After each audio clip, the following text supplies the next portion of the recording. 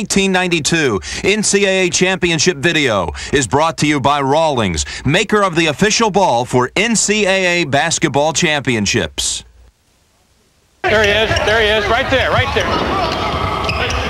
No, what in the world is going on out there? Come on. We can't run this play if you can't get open. Now, come on, let's go. Try it again. A lot goes into the making of a champion. The same is true of the products they choose to play with. Rawlings. All right, that's more like it. Let's see if we can do it again. A never-ending commitment to excellence.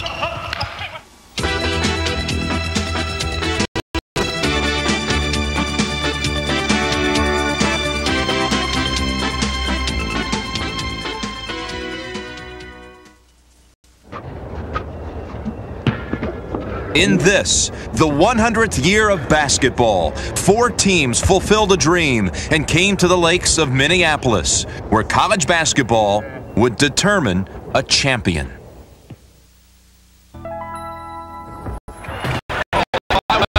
Gave a little hesitation. Henderson over Leitner.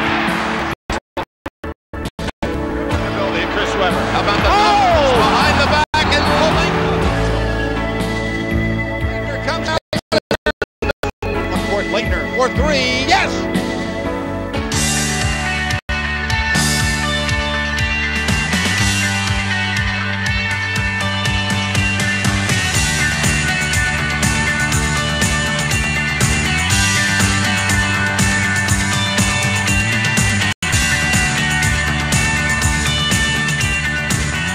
It's the story of Duke's back-to-back titles.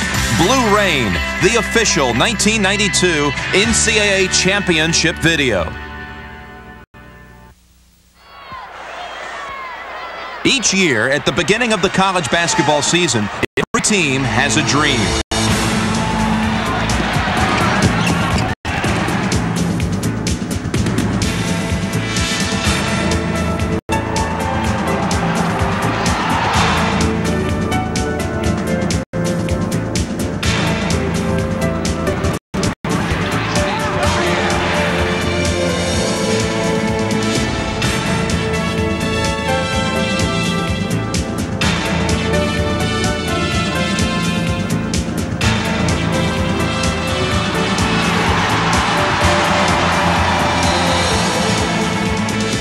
At first, it's a dream just to play well enough to get into the NCAA basketball championships.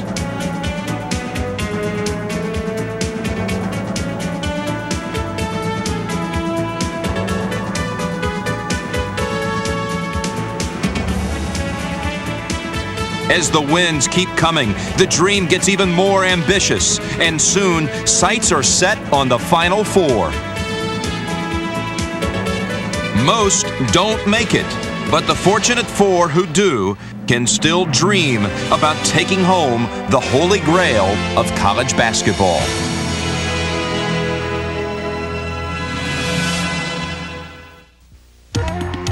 The 1992 tournament got off to a typically rousing start.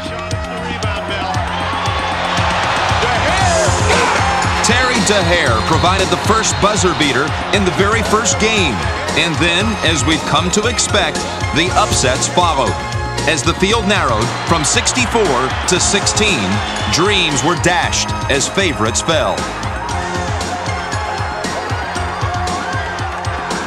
Lou Carnesecca of St. John's lost his last game as a coach, as 10th-seeded Tulane made its first NCAA appearance, a memorable one with a 61-57 win. In the West, 13th-seeded Southwestern Louisiana beat Oklahoma to advance against New Mexico State, the 12th seed who had upset DePaul. But the biggest surprise in the first round came in the Southeast when 3rd-seeded Arizona fell to 14th-seeded East Tennessee State. It was, however, little surprise that Shaquille O'Neal came away with the most impressive individual performance of the first round. O'Neal blocked an NCAA tournament record 11 shots in the Tigers' 94-83 win over Brigham Young. In round 2, the upsets continued, with the University of Texas at El Paso pulling off the biggest. Melvin driving, stops, off the glass, yes. Led by Johnny Melvin, the Miners frustrated Kansas with a patient offense and unnerved the Jayhawks with a tenacious defense to come away with a stunning 66-60 win over the #1 seed in the Midwest. Good follow by Ralph Davis. Davis, yes. That's it. What a game. Unbelievable. And that region's upsets didn't stop there.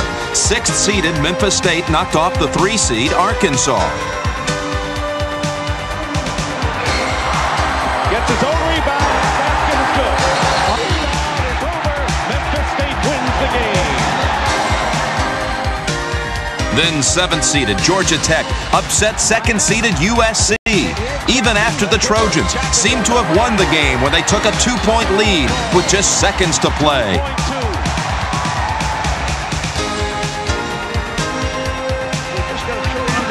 Under the basket. Up. Forrest shot.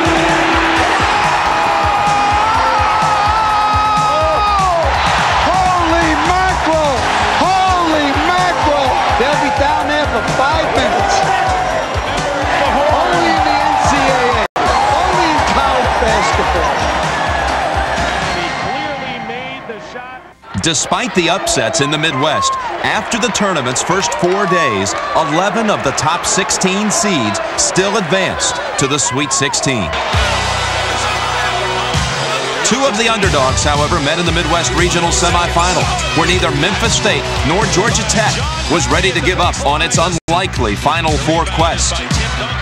Georgia Tech led early, but Anthony Hardaway helped Memphis State get back into the game, and when Tech faltered down the stretch, the Tigers came back to tie. The lead is 2. Billy Smith ties the game. 10 seconds to go. The game would eventually go into overtime, where Memphis State would hold on for an 83-79 win and a date with Cincinnati in the round of 8.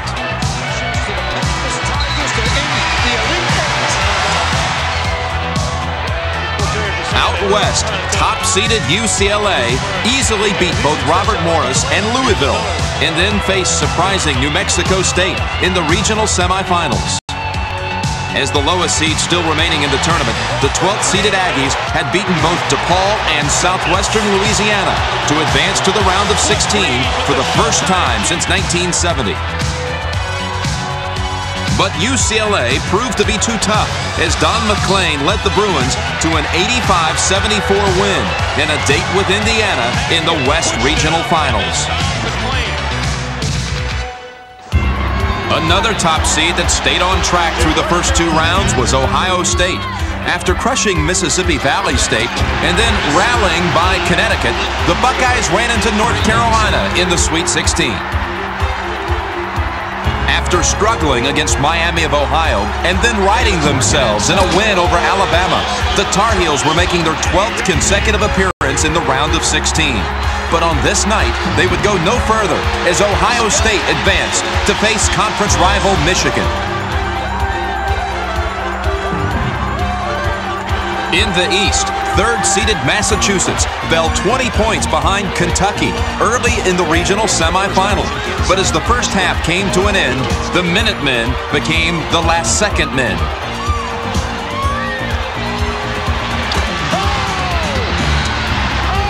Jim McCoy's 70-foot miracle had UMass thinking about duplicating its second-round win over Syracuse.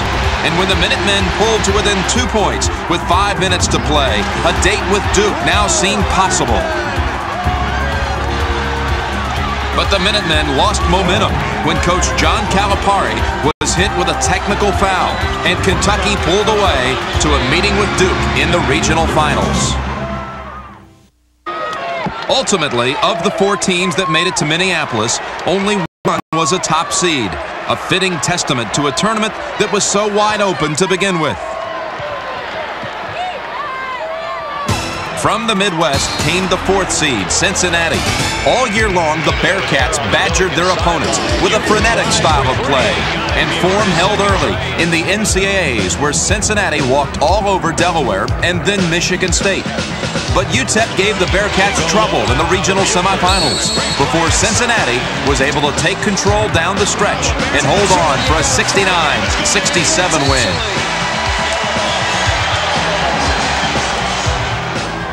In the regional finals against conference rival Memphis State, Nick Van Exel led Cincinnati to its 4th win of the season over the Tigers, an 88-57 thrashing that put the Bearcats in their first Final Four since 1963.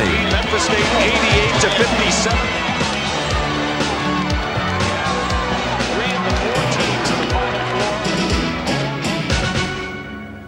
From the West came Indiana, the region's 2nd seed.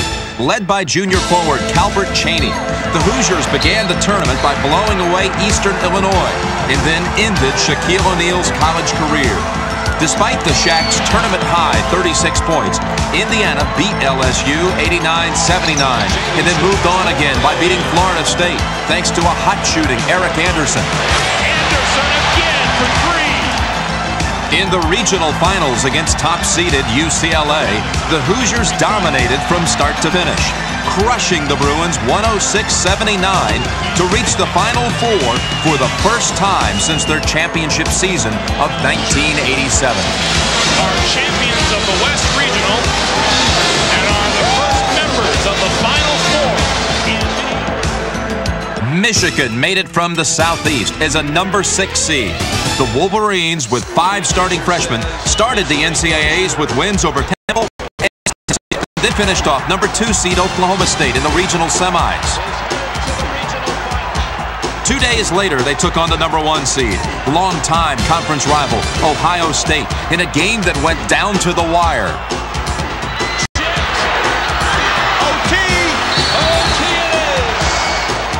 In the overtime, Michigan refused to give in to the pressure, even under the onslaught of State's All-America Jimmy Jackson.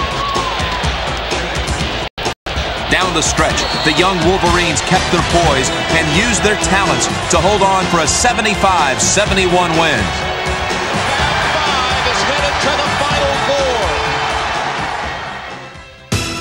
From the East came Duke, the defending national champions and the number 1 ranked team all season long. In the tournament, Duke won its 8th straight first-round game and then its 6th consecutive second-round game before playing Seton Hall in the regional semis. A close game throughout, the Devils finally moved comfortably ahead late in the second half and coasted to an 81-69 win, setting up a meeting in the regional finals with Kentucky in what turned out to be an NCAA classic. 4 years, 1 step closer. Most likely the best tournament game ever. It was one of the best games I've ever seen. I think great players make big plays. Every single play, it seemed like they would rise to the occasion and make it bigger than the play before. Especially Christian Laettner, whose perfect 10-for-10 shooting night allowed him to become the NCAA tournament's all-time leading scorer. With Laettner on top of his game, Duke took a 12-point lead with less than 10 minutes to play.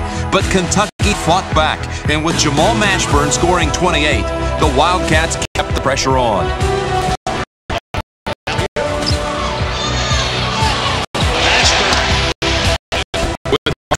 The two teams traded baskets and traded dreams down a dramatic stretch run. Mashburn for 3. Yeah!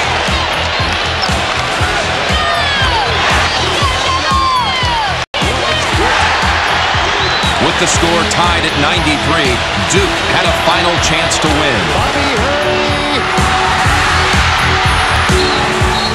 The overtime, without a doubt, best overtime game. There were so many shots.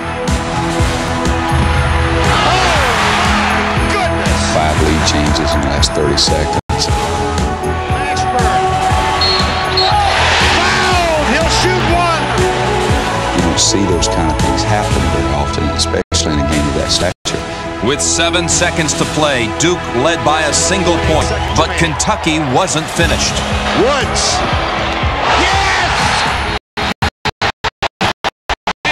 Shot, and it's an incredible shot, and the first thing I think you have to tell them is we're going to win. Whether you completely believe that or not, you have to get that in their minds and on to the next play. and here's what we're going to try to do. To be honest, I wasn't too sure, if we were going to win. Everyone except Christian Laettner. I was supposed to stand in the corner and then flash to the foul line. And Grant was supposed to throw the ball to the foul line, and that's exactly what happened. Laettner puts it up. Yes! When I saw Thomas Hill's reaction, it was priceless. You feel so many things watching the expressions of your players. It took a while for it to sink in. After we won, I still couldn't believe we won. Kentucky played a great game. And I was just happy that I had the big guy on my side. I'll always marvel at how many great plays so many kids made from both teams. That's what made it a very unusual and special game.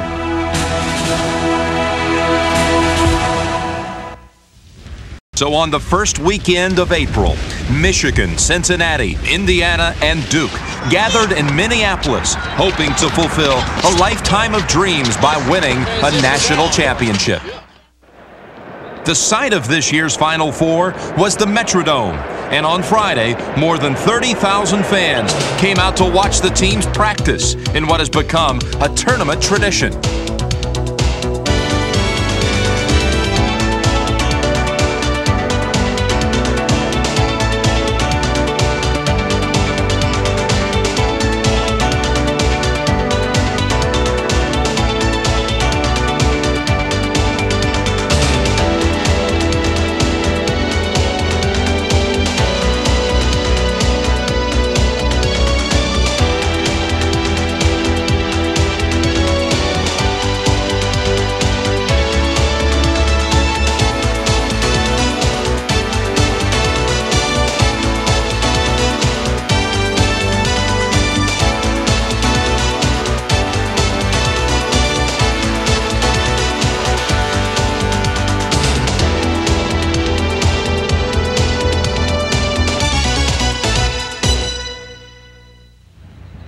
Who would emerge as national champion? As Saturday dawned, Duke was favored to repeat, but there were three other teams that hoped to do in the Devils in the Dome.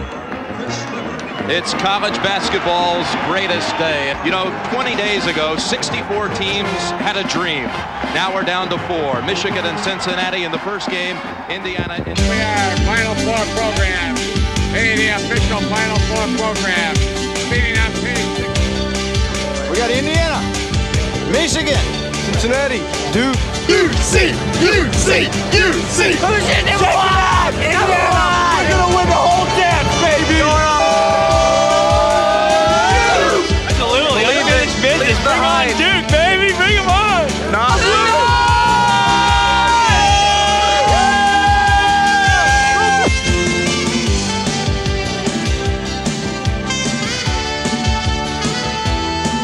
Get rid of these guys! Get rid of these guys! These guys are gone!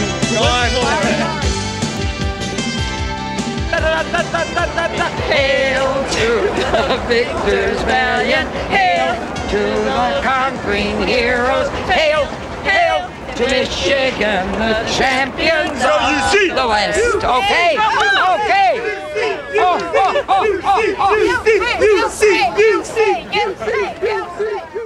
Saturday's first semifinal game matched the Wolverines of Michigan against the Cincinnati Bearcats.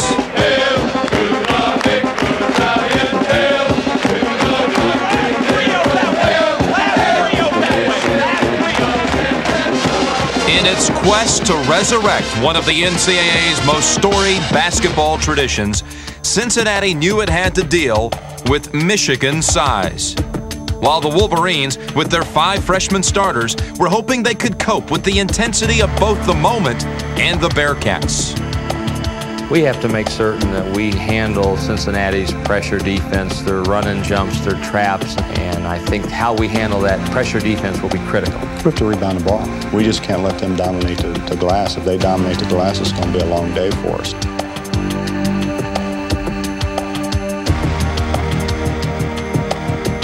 I think we need to establish the inside game. They don't have the size to match up with Eric Riley, Chris Webber, and Juwan Howard, so That'll be our #1 priority at the beginning of the game, especially. If we allow them to split our traps and break our pressure, then it'll give them opportunities at easy baskets because they'll be able to see some of our rotations, and we need to rebound the ball really well at both ends of the court.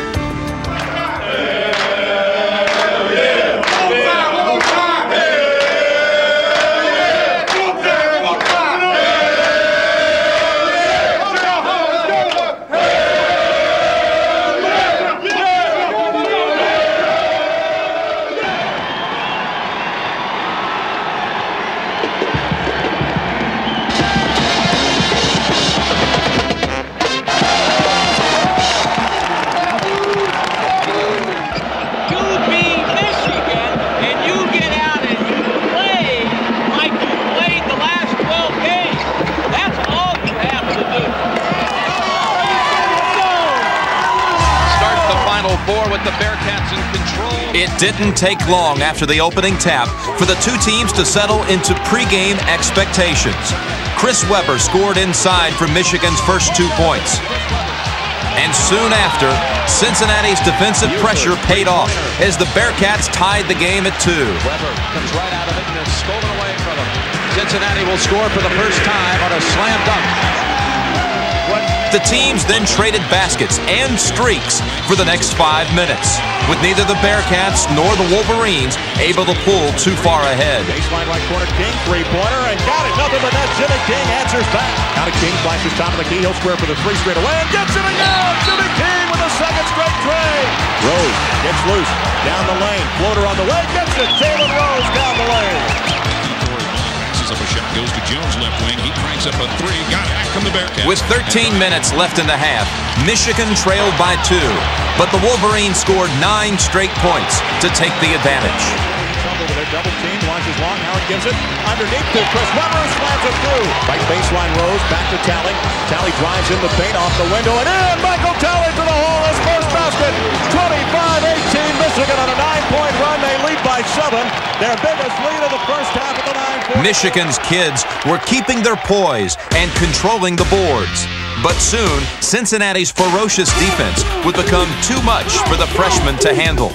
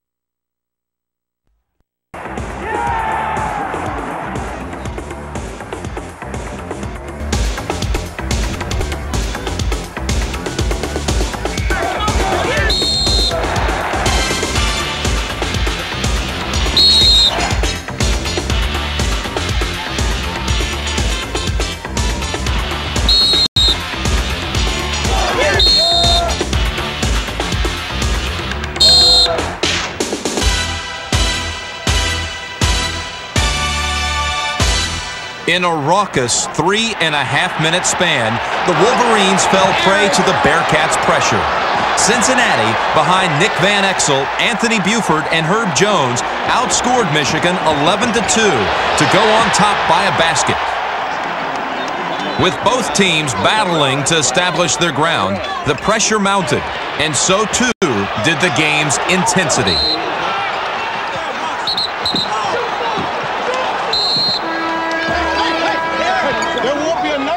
Come here. There won't be any more talking. That's it. We've taught you. No more talking. They've been warned about the talking. By the time the two teams stopped talking, Cincinnati had taken a 7-point lead. But Michigan scored 4 straight points to close out the half, including the dunk by Webber as the Wolverines pulled to within 3.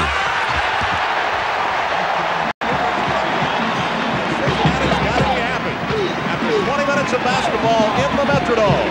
It's the University of Cincinnati 41, Michigan 38.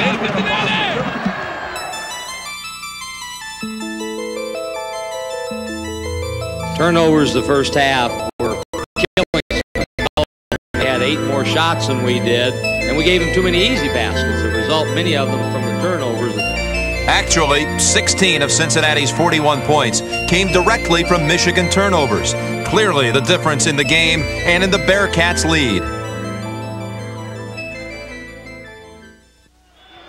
When the second half began, there wasn't much reason to believe that the Wolverines had learned from their first half mistakes.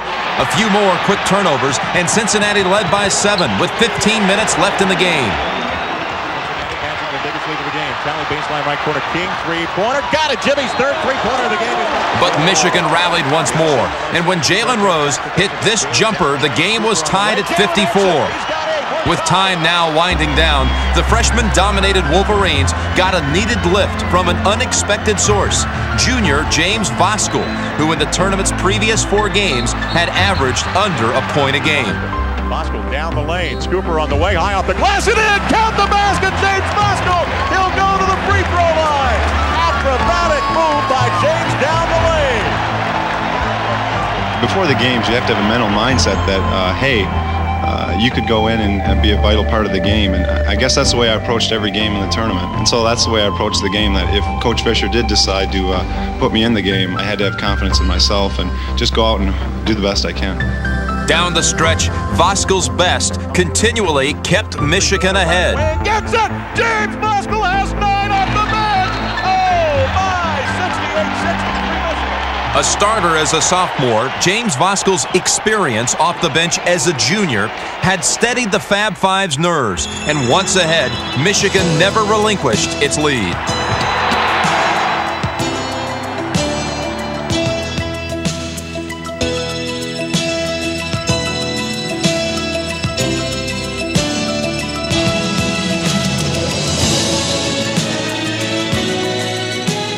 In the end, Michigan survived the Bearcats' pressure defense and turned a 46-30 edge off the boards into a 76-72 win. Baseline left, Martin, long-range three-pointer, 2-1, off the iron, no. Michigan's won! Michigan's won! They're going to the national title game! They've hung on! They're in the national title game! For the first time in the history of the tournament, 5 freshman starters had made it to the championship game.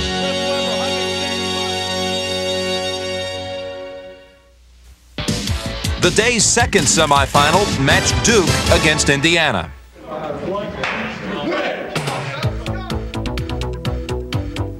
The much-awaited duel between coaches Bobby Knight and Mike Krzyzewski got off to a surprisingly lopsided start. The Hoosiers scored early and often, and were also doing everything defensively they needed to do to beat Duke. Indiana shut down Christian Laettner, holding the Duke star to just 4 first-half points, while exploding on offense during the first 10 minutes of the half. Anderson fakes, drives in the paint, pulls up, fires, and got the roll. Into the paint, pulls up, fires it off the counter, and a slam dunk. Backcourt on the move, right side to Henderson. Allen lets the long jumper fly and hits it. Wow. Duke, in fact, might have been blown off the court, if not for the play of its junior point guard, Bobby Hurley. Bobby Hurley's dancing all over that foul line. I don't think we win against Indiana without Hurley. I mean, Hurley had one of those magnificent games. He was playing at a much higher level than any of our players during the first half. Hurley hit 4 three-pointers in the first half alone, on his way to 16 points in the first 20 minutes. Hurley to the left side, got it. Bobby. But Indiana kept coming, and with just under 3 minutes left in the first half, the Hoosiers went on top by 12. Here, the Duke trailed by double digits. Duke looked out of sync and in real danger of letting the game slip away. But with just over a minute to play in the half and the Devils down by 10, Duke started to turn the game around. Duke turning the tables a little bit here. Duke is on a 10-3 run. Here's the play we talked about Duke being so tough at. Oh, and he hits it! Thomas Hill. Put him on the line for one more. They outplayed us by more than 5 points. We were really lucky to only be down by 5 points. At halftime, we talked to our players about matching Bobby's level of play, and I thought they did. For both Duke and Indiana, the second half began like the first ended, But to make matters even worse for the Hoosiers, Damon Bailey, who had scored 9 first-half points, picked up 2 quick fouls and went to the bench with 4. Knight just got called for a technical foul. A frustrated Bob Knight was then assessed his first technical of the tournament, as the Hoosiers' hopes of a national championship slowly but steadily started to slip away. Everything that can go wrong has gone wrong for Indiana in the opening 2.5 minutes of the second half. They have called on some courage. The defending champs are showing what they're made of here. Led by Bobby Hurley, Duke scored the half's first 13 points, part of an 18-0 run that had spanned both halves. We were able to cut the 12-point deficit that we had in the first half down to 5 at halftime. I think that was very important. And then the way we came out in the first 4 minutes of the second half was excellent. I think that was the key. Draws the foul, and no signal. That's going to be on Henderson, I believe, and Bob Knight's got to be thinking timeout here.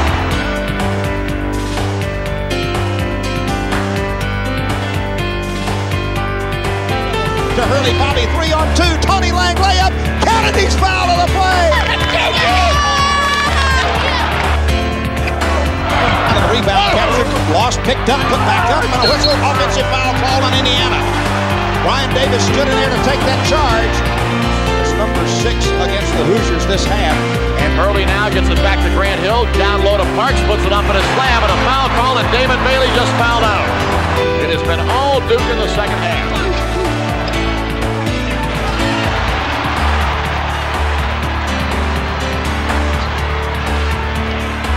Finally, 7 minutes and 11 seconds after it had begun, Indiana's frustrations ended. Three-pointer good. Greg Graham hits the first shot of the second half for IU, and it comes with about 6 minutes and 20 seconds gone. But the relief was only temporary. Not the pass you want if you're Indiana. Trying to make a solid comeback. Duke continued to flex its mighty muscles, and by the time the Devils were through, they had outscored Indiana 26-9 to take a 12-point lead with just under 8 minutes to play. Still underneath. What did he put it back up quickly? Kobe gets a screen, fires a 3, swish! Bobby Hurley, his 6th three-pointer of the ball game. Duke looked to be in total command, and as Indiana began to lose its starting 5 to fouls, the Devils seemed to have the game in hand.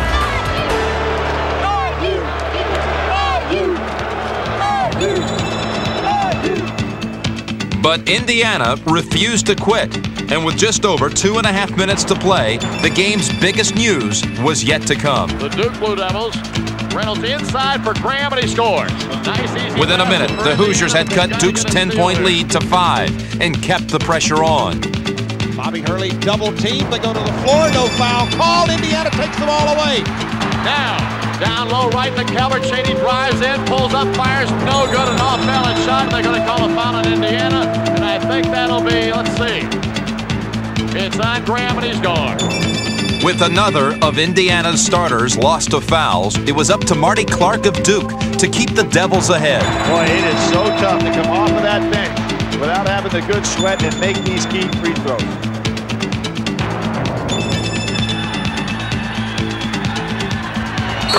And he hits the low. Big 2 there. With 40 seconds left to play, Duke now led by 8, and Indiana's comeback looked to be through. Until Todd Leary came off the bench to hit 2 threes and single-handedly give the Hoosiers hope. Down the other end, Clark kept hitting his foul shots, but Indiana just refused to let the clock run out on its season. Leary, can he do it one more time?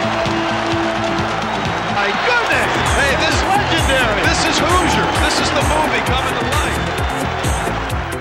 With 25 seconds to play, Duke's lead had been trimmed to 3, and the Hoosiers were about to get another chance. Three-point game, inbound to Bobby Hurley, stepped on the ball!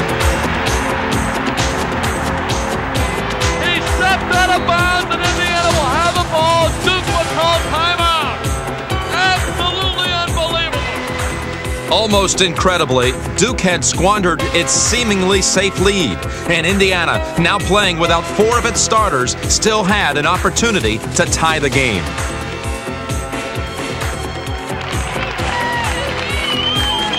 Joe Smith puts up the sign. Do you believe in miracles?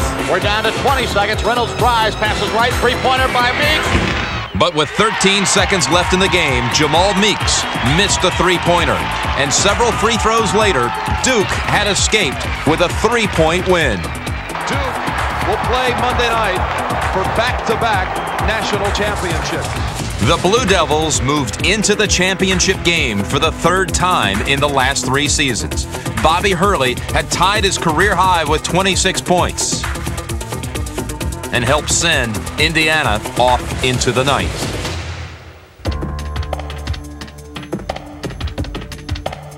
Duke might have won the game, but its chance to repeat as national champions were set back when senior captain Brian Davis injured his ankle early in the second half. Brian Davis may be hurt. Brian Davis has sprained his left ankle. Playing in pain, Davis managed to stay in the game throughout Duke's second half streak.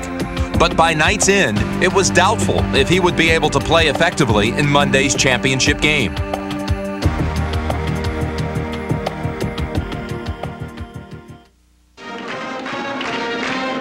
The promise of victory and a second national championship in the last 4 years had Michigan's fans in a festive mood on Monday afternoon.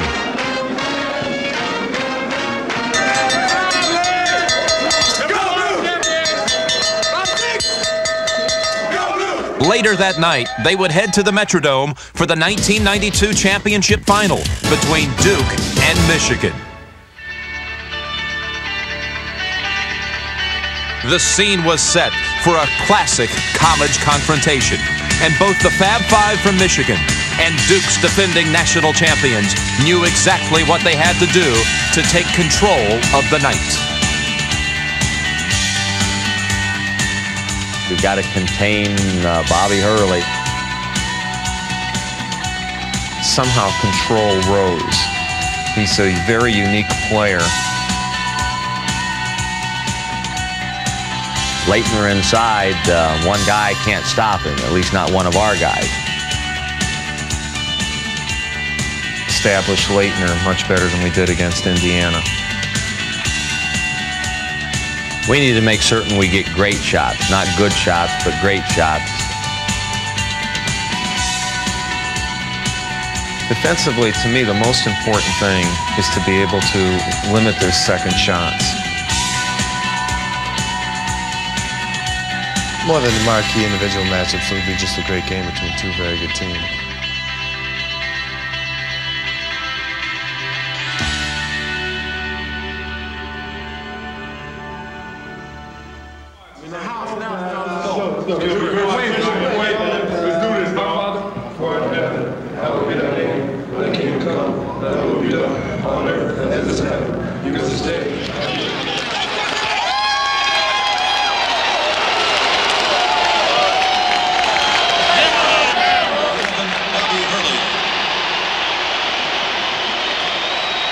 Coaching history in his 3rd season, Steve Fisher.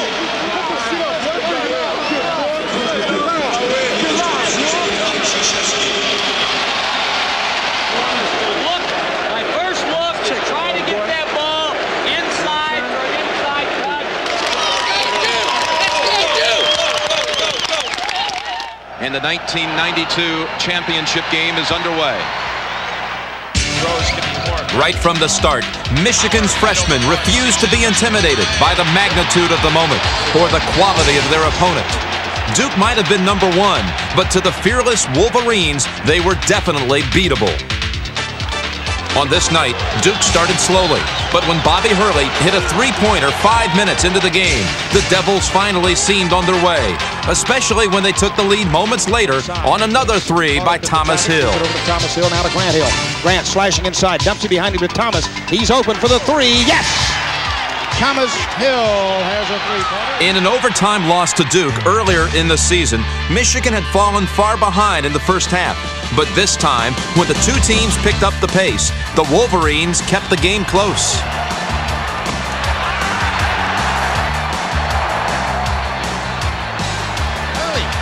waiting for it to come to him. Hurley down, puts it up and in with no foul called. Juwan Howard turns for the short jumper on the way, got it. Juwan Howard has 5, Michigan back on top, 16-15. That's the ball. Jets it to Parks, turn around 15-footer, good. Cherokee Parks took the shot, no good, and Grant Hill comes off with it ahead to Bobby Hurley. Bobby stops, pops, scores! Rose baseball pass to Weber, can he catch it? He does. One step, slam it through with the right hand. Finally, at the end of an energetic 10-minute stretch, Chris Webber's sensational pass, which led to Rob Pelinka's equally remarkable shot, gave Michigan a 24-22 lead with 5 minutes left in the half. Here is Brian Davis. A few minutes earlier, Duke had hoped that Brian Davis's unexpected appearance in the lineup would give them a lift. But Davis's injury proved to be too much to overcome. Speed, unable to challenge the Wolverines. Look at this. Also starting slowly for the Devils was the other senior co-captain, Christian Laettner. The first half for college basketball's Player of the Year was a nightmare. Laettner with Howard on his back, turns, sends it over, knocked away and stolen by Chris Webber. Back out to Laettner. Laettner looking to move inside his call for the travel. 2 turnovers for Laettner early and 3 for the team. Laettner travel, already 3 turnovers on Christian Laettner.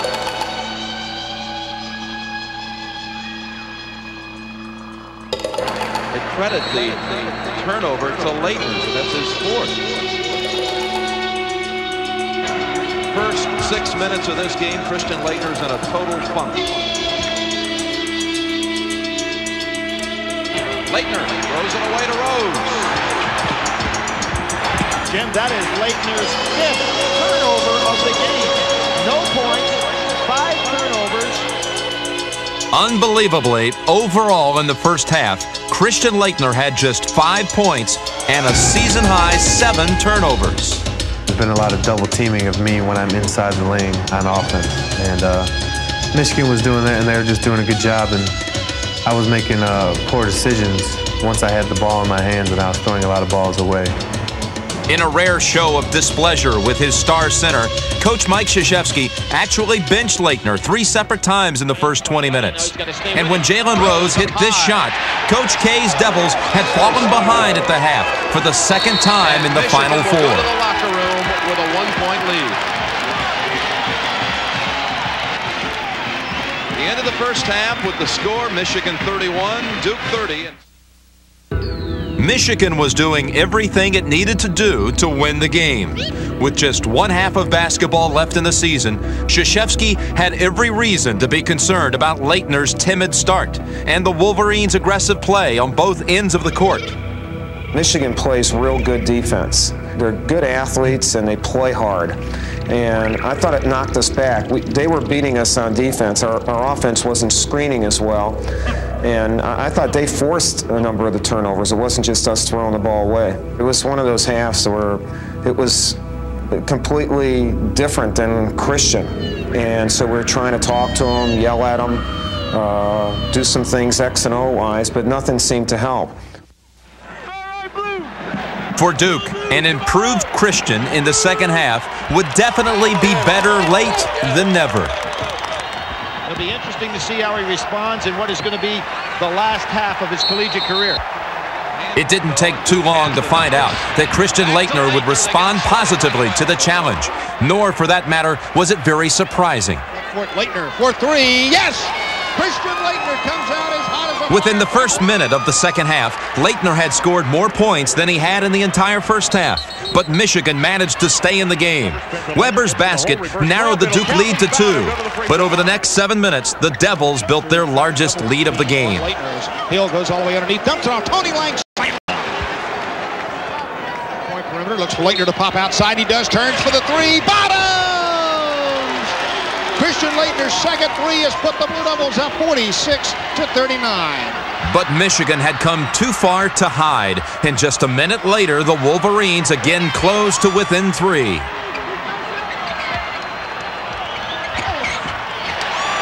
It was, however, as close as Michigan would get. With Duke leading 48-45 and a little over 7 minutes remaining, Grant Hill led the Blue Devils' final charge. It was vintage Duke, a thoroughly dominating 7-minute, 23-6 run that clinched the national championship. Later on the drive, can handle it. Oh, what a finish. Ball goes to Grant, turns, drives down inside, all the way underneath, reverse layup, go! Yeah! Hurley will get to the offense quickly. Sends a pass left side, it goes to Grant Hill, driving underneath, reverse!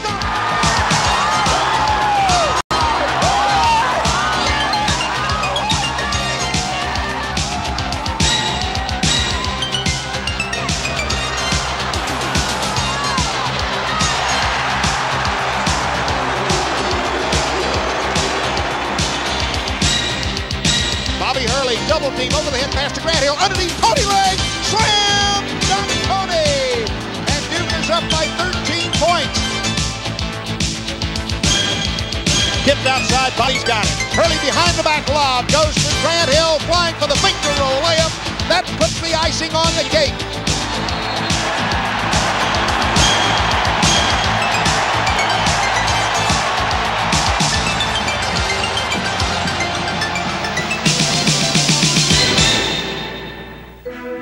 This time, the title had eluded Michigan, but the Wolverines and their 5 fabulous freshmen had come much further than anyone had expected. During a memorable 3-week span, Michigan had taken the basketball world by storm and was just 1 win away from a national championship. We're number one! We're number one! We're number one! We're number one! For the 2nd straight year, that championship would go to Duke. The reigning kings of college basketball had overcome adversity, injury, and fatigue to become the first team since UCLA in 1973 to capture the NCAA title in back-to-back seasons. The game is over. The Duke of Destiny has won it. For the first time in 2 decades, college basketball has a repeat champion.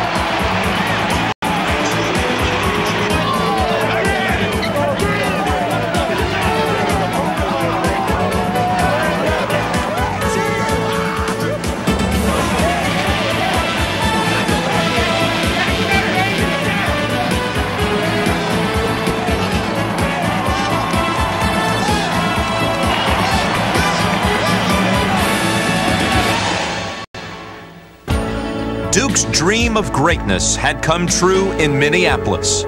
Challenged all year long with the promise of college basketball immortality, the Devils had done it. It was a fitting continuation of a remarkable run. A stretch of 5 consecutive Final Four appearances, punctuated by an unexpected but well-earned title in 1991. Individually, perhaps no other player in college basketball history made more of his NCAA career than Christian Laettner, the tournament's all-time leading scorer and one of the most clutch players in the history of the NCAA championships. Maybe the 2 most important free throws of his career. First one's good. Duke leads at 78-77. Laettner not only made the 2 free throws, which propelled Duke past UNLV and on to its first ever national championship, he also that took his team into the Final Four. All right, here is Laettner with the shot, and it scores! The first against UConn in 1990, and the second in this year's tournament in Duke's miraculous win over Kentucky. Puts it up! Yes! But through it all, through the spectacular endings and changing teams, there's always been one constant. Duke's masterful and respected coach, Mike Krzyzewski. The king throughout, the Devils' blue reign. I like the way Coach K went at it, where he said that we're not defending a national championship, we're pursuing one. To go wire to wire, number 1, and really have 4 tough games in a row to end the NCAA tournament. It wasn't anything that was given to us. Our guys went out and earned it.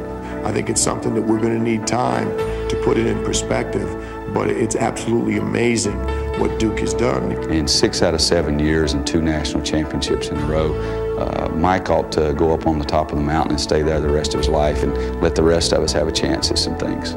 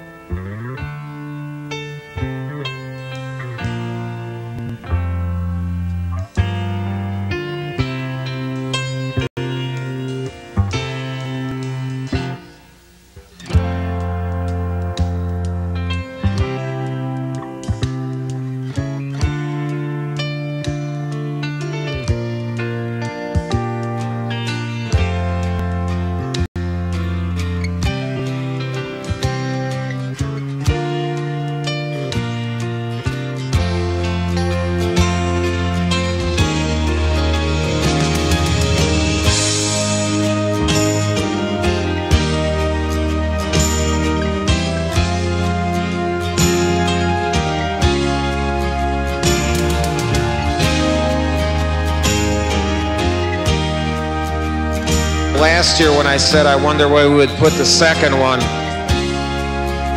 We got to find out now, don't we? I'm probably stupid for saying this, but wonder where a third one might go.